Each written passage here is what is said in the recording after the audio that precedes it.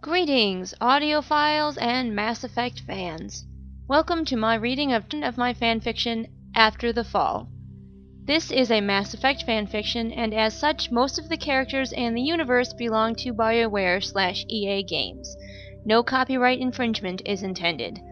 However, the scenario and occurrences within this fanfiction are my intellectual property, so if you decide you want to share this with someone, credit me. Please.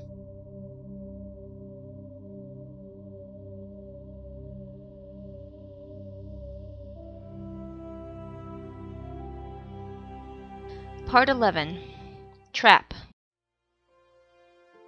Shepard felt her muscles tighten briefly, but she quickly forced them to relax again. She gave Kirrahe the most fractional of nods. His bruised eyelids closed again, and Shepard let her fingers slip from under the Solarian's chin. He slumped limply in his chair. Shepard turned to look Richter up and down. Her mind, eager to have a tactical situation to think on, went to work with a surge of pleasure. She hadn't seen many of Richter's men, and those she had seen were coordinated and well-armed. Why would he conceal the rest of his people? Two reasons sprang into her mind. The first was that he wanted to keep them in reserve, high and in the rear, waiting to catch her by surprise. The other reason was more likely, that he did not have the manpower or the equipment to make a good showing, so he hoped that she would assume the first possibility was true. This was a dangerous game, she thought as her dark eyes gave the room a quick scan. Featureless, no windows or doors, which meant no ready exits. So Richter, she decided to open the conversation again. The longer she could keep him talking, the more information she could gather. I've seen my man. He's alive. If barely, how do you suggest we proceed? Richter gave her a calculating look. Did he remember how tactically minded she was? His look was distrustful, but somehow hopeful. As I said, we demand representation for humans. It seems you're in charge now. I've seen the broadcasts. Did you also see the council of other races around me? She reminded him, moving to place herself back amongst her men. Vega seemed oblivious to the potential danger they were in, but she could feel how tense Kaidan was. Right. Richter folded his arms, raising an eyebrow at her. Any fool could see who was really pulling the strings, really calling the shots. I always knew you had humanity's best interest at heart, Lori. You got us a seat on the council, you joined Cerberus to save our colonies. Now you have every race in the galaxy eating out of the palm of your hand. Shepard knew what he was doing. He was trying to goad her, piss her off. He knew she had a temper. Unfortunately, it was working. That's bullshit, and you know it, Rick. I didn't join Cerberus. I was rebuilt by them after I died. I saved the Destiny Ascension with the Council on board from Saren. Are those acts of a xenophobe? Richter smirked. So you would do anything to save your little green-blooded buddies out there? You'd let humans die? I'm trying not to let anyone die, Shepard growled. She was losing focus. She knew she should have been scanning the room, looking for signs of the predicted trap. Instead, she was letting Richter get under her skin. I think you know that. Do I? Richter asked. You're looking great, by the way, Lori. I'd forgotten how beautiful you were. He stepped towards her, closing the space between them. What the hell does that have to do with... Even as she spoke, she knew what she'd done. Fuck. The word didn't finish forming before the drug he'd injected into her, with a needle jabbed into the gap in her armor on her inner elbow, took effect. She was out before she hit the floor. Fuck. Agreed. Shepard forced her mind to respond. Everything was swimming before her eyes, so she closed them, concentrating on her other senses. She was seated, arms bound behind her back, legs bound to her ankles. She was sitting on the floor, she guessed, and she was leaned against someone. If only her mind could clear so she could recognize the voice. Who? Her mouth felt like someone had filled it with cotton. She wished she could reach the canteen at her belt. Major Kirrahe, the person whose back she sat against, answered. Kirrahe, you all right? I've been better. His voice sounded as dry as her mouth felt.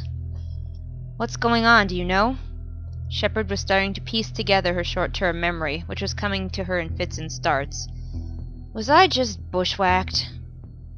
Sadly, it seems so, the Solarian said, shifting awkwardly. Crap, she sighed. So Richter got the jump on me. What about my men? The biotic took a bit to put down, Kirrahe explained. Caden, wasn't it? I think I worked with him on Vermeer. You did? Shepard twisted her wrists in their bindings.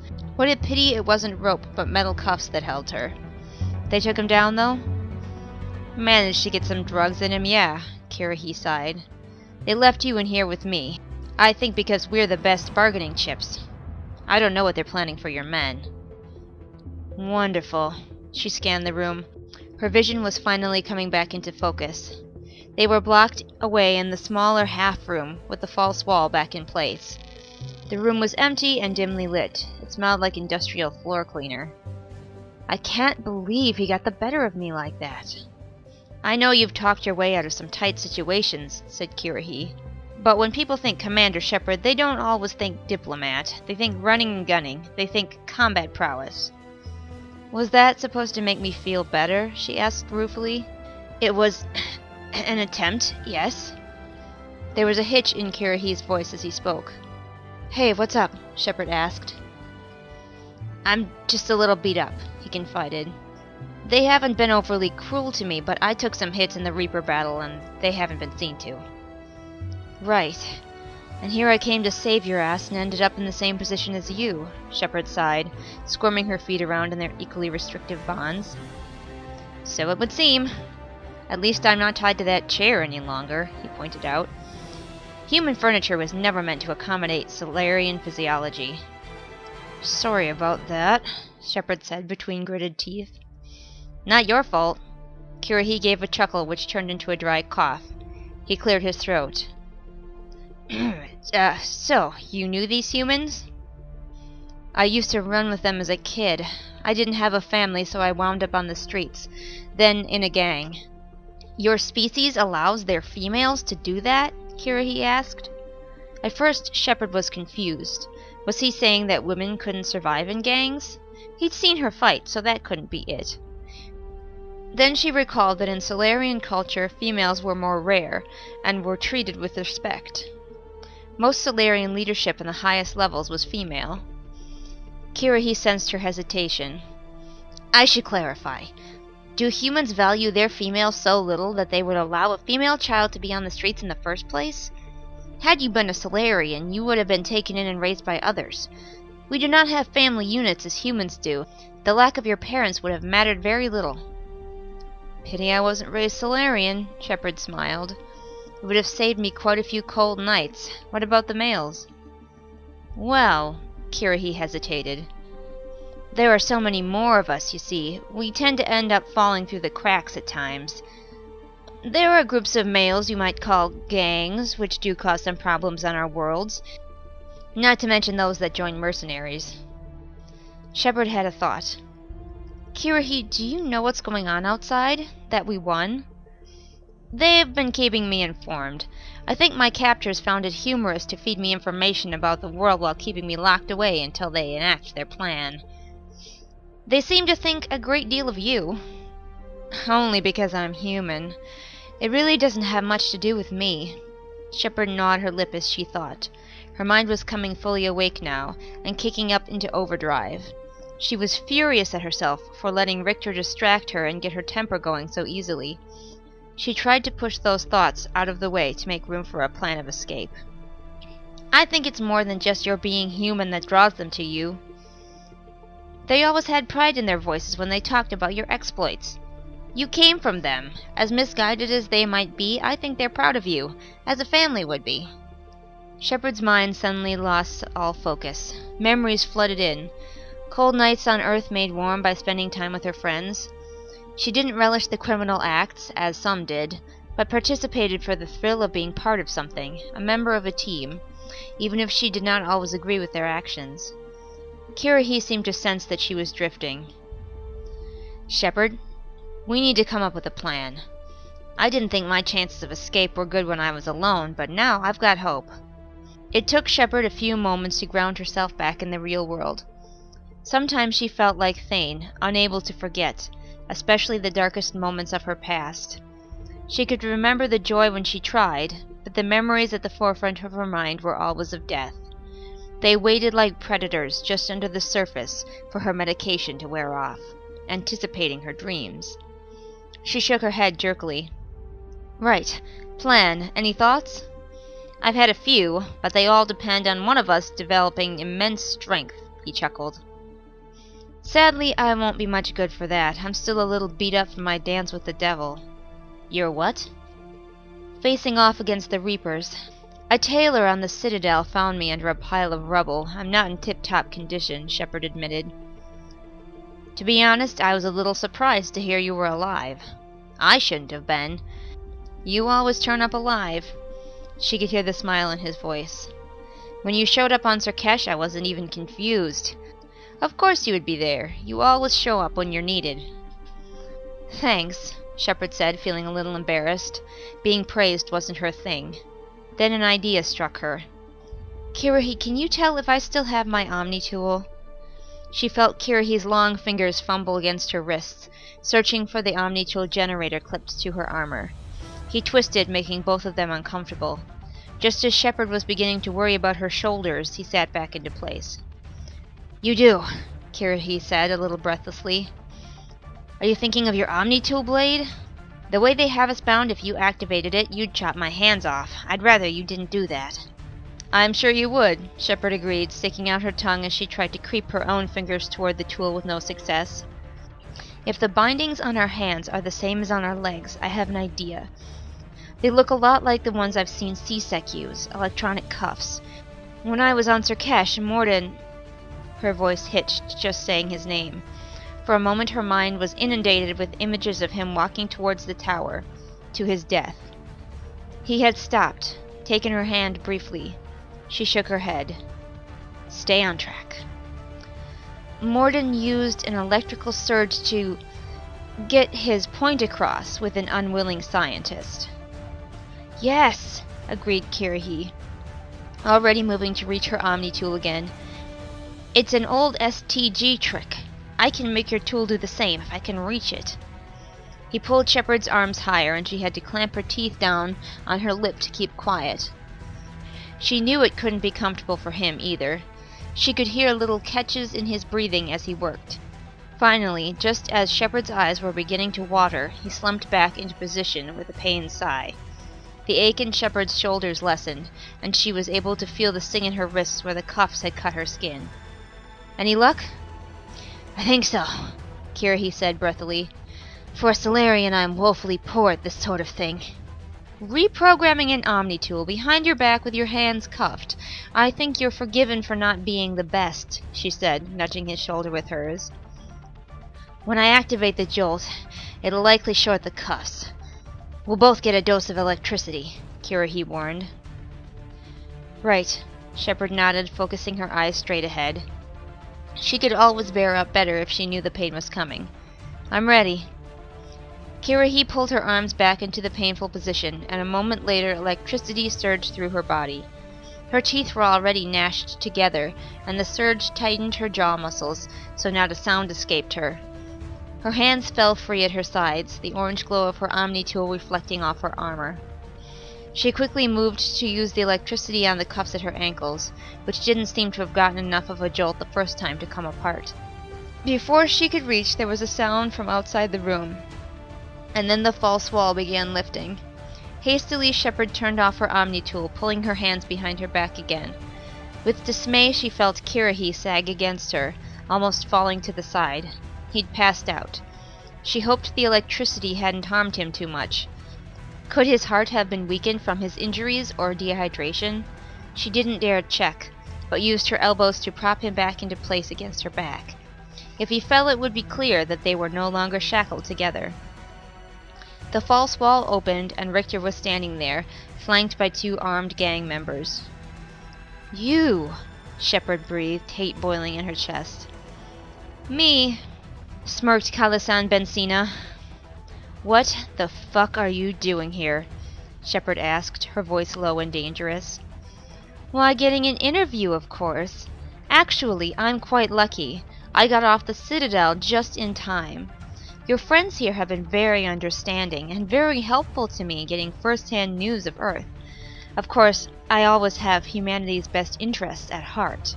And how do you plan on helping humanity today? Shepard asked, between clenched teeth. Keep calm, don't let yourself get flustered. Remember what happened last time, her mind reminded her. She took a few long breaths. Kirrahe almost slipped. Well, it seems that the humans of Earth are being marginalized on their own planet, and that just will not fly, said the reporter with the smile that held as much venom as a snake's. So the Reds were kind enough to get a hold of you. A little attention grabber, if you will. Of course, at first they didn't seem to believe that you would come and rescue a Solarian. Seems they thought you were too clever for that. Shepard took her eyes from Calisan and watched Richter. He seemed out of his element, shifting from foot to foot. Could it be that he wasn't the mastermind behind this after all? He put on a good show before, but had he been lying? He wouldn't meet her eyes. So you want an interview? What am I supposed to say? How much I love the humans who captured me? Shepard asked, her voice cold. Oh no, grinned Calisan. It's very simple. We have got the most valuable hostage in the galaxy. And the galaxy is going to kick your ass for this, Shepard raised an eyebrow. Are you really that stupid? Of course not. While you slept, the coordinates we sent to your ship have self-destructed, taking a little of your computer's memory with it as well, if all goes as planned. Shepard cursed under her breath. Edie would have spotted the sabotage at once. And we have your shuttle pilot. He did give us a little bit of trouble, but we, won him over in the end. Steve is a non-com. He doesn't fight. Did you hurt him? Shepard demanded. Richter looked decidedly uneasy. Not bad. We just knocked him out. Did a bit of damage to your shuttle. It'll fly again. Stop talking to her, Calisan snapped. Shepard kept her eyes on Richter. If you hurt my people, so help me. Lovely sentiment, Shepard, purred Calisan, who had begun setting up her video drone and mic. Truly inspiring for someone who has doomed her people to have all their resources systematically stolen by aliens. The aliens you trapped here when you did whatever you did on the Citadel. Defeated the Reapers? Shepard growled, her dark eyes flicking for a moment from Richter to the loathed reporter. Well, out of the frying pan and into the fire, smirked Calisan, tossing the video drone into the air where it hovered, lens focusing and unfocusing as it ran a quick diagnostic on itself. You don't think the Reapers strolling around on our homeworld was the fire? Shepard spat. That fire may have been immediate, but the one we're in now is slow burning and just as deadly. The reporter smoothed the front of her dress, then moved to stand before her drone. Her voice became formal and clipped. Khalees had been seen in Al-Jalani. Coming to you live from Earth. Humans of the Sol System, your rights are being infringed. These alien races which have been trapped here by the malfunctioning relays are exhausting our resources and our patience. What will it take, humanity, to get someone to pay attention? What about this? Khalees stepped aside to reveal Shepard, who gave the camera her best glare. If our demands will not be heard, we will make ourselves heard. See how the mighty have fallen? We have your Shepard captured by this man. She gestured for Richter to step into the frame. Shepard wasn't sure if he was just nervous or if he moved closer to her on purpose. Was he giving her an out? Whatever the reason, he shuffled over to stand in front of her, but close enough to... This is going to hurt. Shepard kicked, her freed hand supporting her as she swept Richter's legs out from under him. He went down like a surprised sack of flour. Shepard let out a yelp as her legs contacted with his. Even through the armor, her bones did not appreciate the jolt. They also didn't appreciate her quick motion to free her ankles. A brief surge of electricity ran through her, and luckily, Richter as well. She had time to grab him, hauling his confused form in front of her and snatching his weapon from its holster. She pointed it at his head. This interview is over. Khalees blinked, totally taken aback by Shepard's swift movements. Richter's men looked flat-out flummoxed. They shifted from foot to foot, not even raising their weapons. "Kill the Solarian!" Kalisa shouted. "No!" snapped Shepard.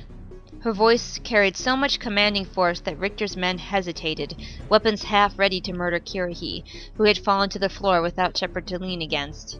"Shepard, think about this. Let Mr. Worthy go, and we may not shoot your alien friend." Kalisa curled her lip. "Like hell," Shepard breathed. She responded more loudly. "This is really how you want the galaxy to see you, Kalisa? Not putting on a very good face for humanity, are you? Your prisoner is already escaping." "Shit," the reporter snarled, realizing that her camera was still rolling. The little drone seemed almost to be enjoying itself as it took in the scene, feeding the broadcast live for all to see.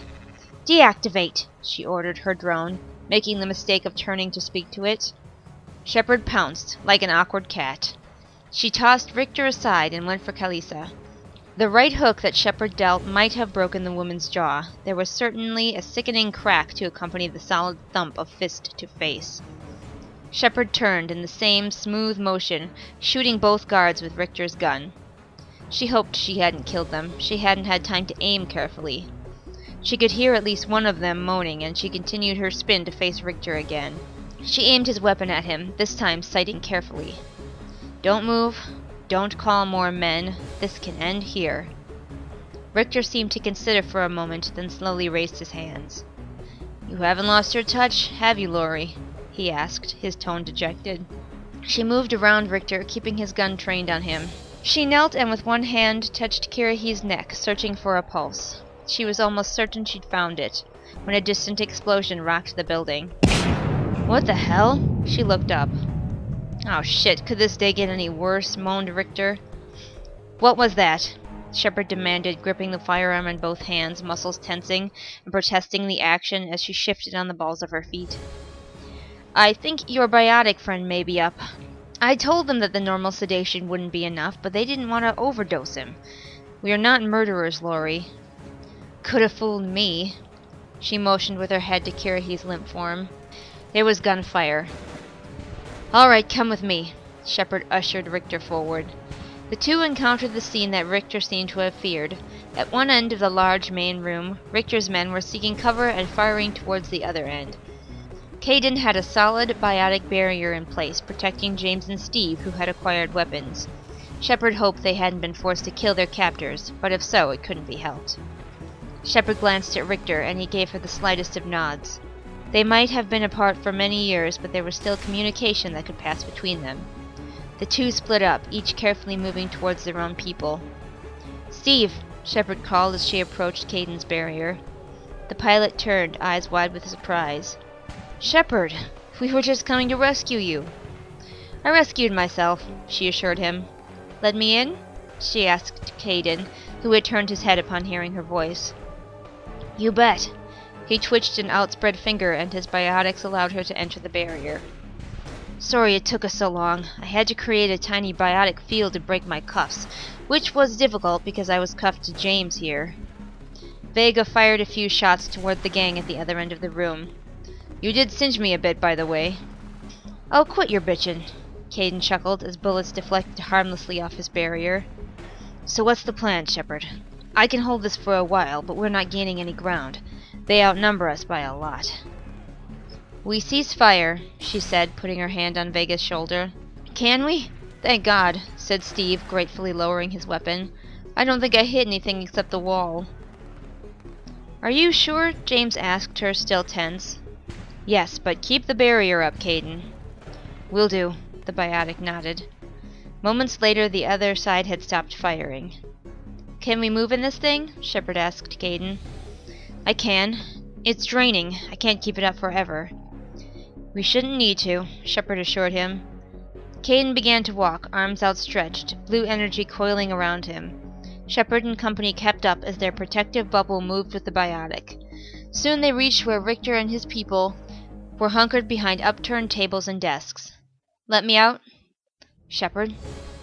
"Let me out," she repeated, watching Richter, who was crouched beside a frightened-looking younger man. Kaidan hesitated, then motioned with his hand. Shepard stepped through his barrier. No one shot her. That was a good first step. She holstered Richter's gun at her hip, eyes locking with those of her old friend. "Are we ready to talk about this?" He stood up. "I think we are." "Someone bring my friend Mr. Alenko a radio. Caden, get the Alliance negotiators in here, and I better have my fiancé's sniper rifle back soon or negotiations are off." Shepard and her team boarded the Normandy with Kirrahe on a stretcher behind them. Garrus was waiting to greet them, as well as Traynor. The Turian met his mate with a gentle kiss. "I see you were successful." He glanced at the injured Salarian. "We were," Shepard breathed, allowing herself to lean weight against Garrus' shoulder. "How'd the mission go?" he asked as he helped her limp towards the lift. "Pretty standard, actually," she said.